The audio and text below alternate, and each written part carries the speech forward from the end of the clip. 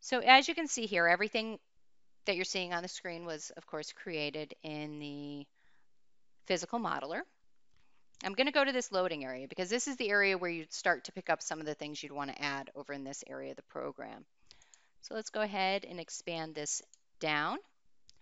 So here I have my reference load cases that were created in the physical modeler and brought over.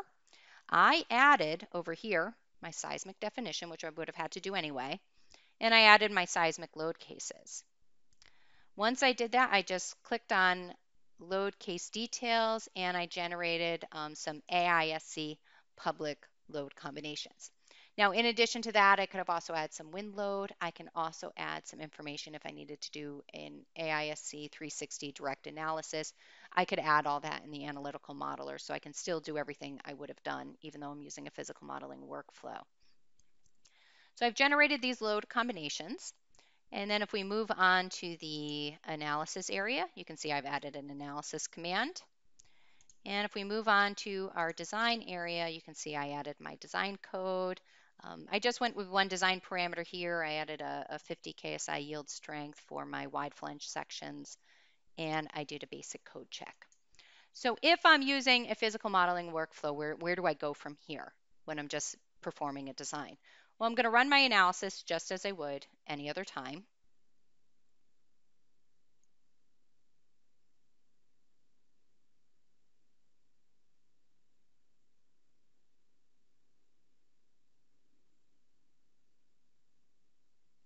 And I'm going to review my results just as I normally would.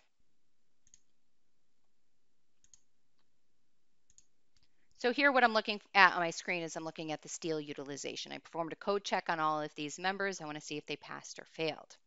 Now I can see on my screen that everything in blue or red is currently failing with an interaction ratio greater than 1.0. As I look on the screen, I can see that the majority of those members are both my floor beams and my roof beams. So what do I do now? Well, with a code check, I need to perform an iterative solution. I need to go back, change the sizes that were assigned to the members, and then reperform the analysis to reevaluate whether or not I have a passing design. And I'm going to want to keep doing that until I've achieved everything passing. So what I'm going to do to change those sizes, I'm going to take a look, see what I have here. I'm going to go to my physical modeling mode. I'm going to go to my members tab, and then I'm going to want to change some sections here. Of course, I can just select the member. I can go back here, select a new section size.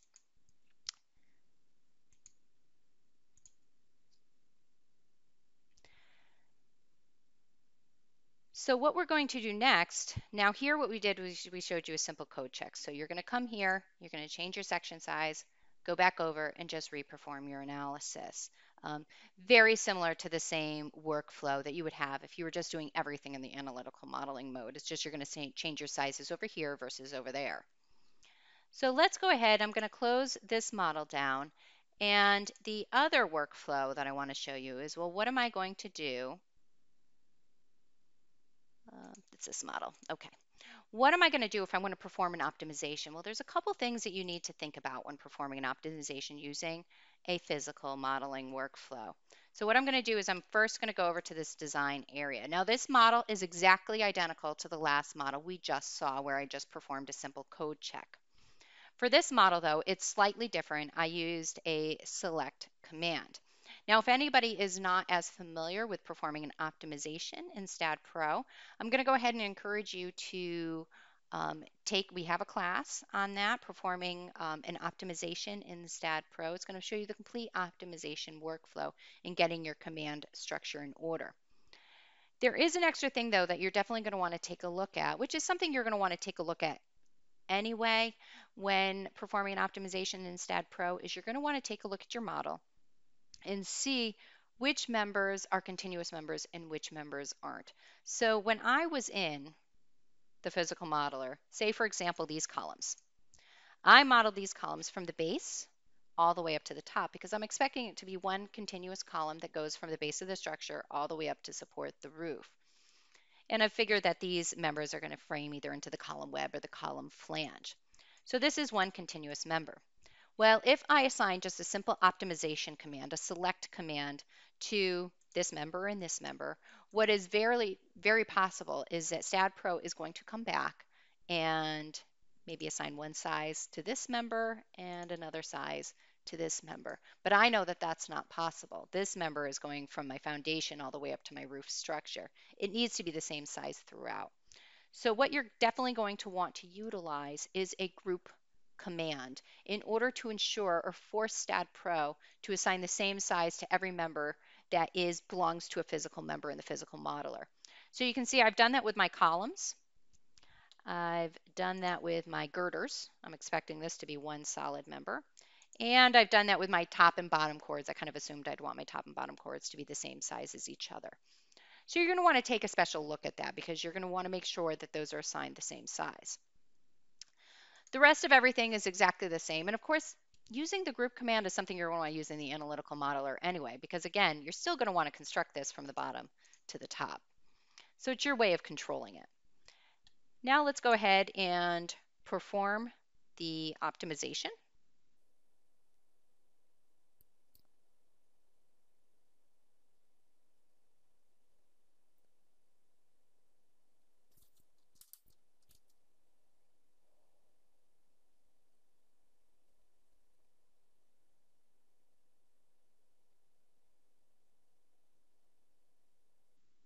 Okay.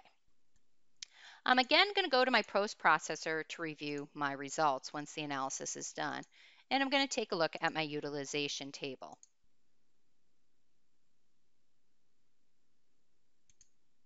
Did that click it? There we go. Okay. So now what we're going to do is we're going to take a look at our design results table. And what we're going to see is an analysis property and a design property. The analysis property is the initial section size that you assigned to the particular member in the model. And the design property is basically the results that happened after you performed an optimization. So say, for example, member number 1 was initially assigned as a C6 by 13. After the optimization, it decided it should what would be most appropriate would be a C9 by 13. Now, if you're not as familiar with optimization, let me just give you a little bit of a background on that. When STAAD.Pro performs an optimization, basically what it does is it sticks to the same section type that you initially assigned. So the initial section type assigned to this top chord was a channel section from the United States section database. It's going to go back to that same database in the channel table to find another channel that would work. It's not going to try to optimize it to a different shape like an angle section or a wide flange section. It's going to stick with the same shape that you initially assigned. So I can see here that a lot of sections came up with a new size assigned to it. Anything that was assigned a group command, such as these columns, it should be the same column size for all of these columns. Same with the girders. It's going to be the same size for the continuous length. So now how do I take this to fruition when I'm using a physical modeling workflow? I'm going to go over to the physical modeler now. Okay. When we enter the physical modeler after we do an optimization, the program is going to ask you some questions. And basically what it's leading you towards is to ask you, do you want to update the sections as a result of your optimization? So we're going to go ahead and click on the Profile Selection pull-down menu, and then we have an action checkbox over here. You can see member number 1, we just saw it in the post processor. It was a C13, a C9 by 13.4. Now, what's really nice about this workflow is it will allow you to go ahead and individually select which ones you want to update and which ones you don't. When a selection is performed in STAAD.Pro, it won't necessarily always just perform an optimization on the members that failed, or needed a larger section as a result of selection. It's going to optimize every single section in the model that was assigned a selection command. And you may decide that some sections you don't want to change. For example, section number 2, I had an L3 by 3 by quarter and actually made it smaller, and I might decide I don't want that. So we can go ahead and take some action here if we want to change any of those sizes, and it'll automatically update your physical model. So I'm going to go ahead and cancel here so I can retain my initial model. Now, if we do come over to the physical modeler And update any section sizes. Of course, the same rules would apply as if you were in your STAAD.Pro Analytical Modeler. The stiffness matrix is slightly different than the initial analysis that was performed. And you're going to, again, want to go back and just reperform the analysis to make sure everything kind of worked out well for you.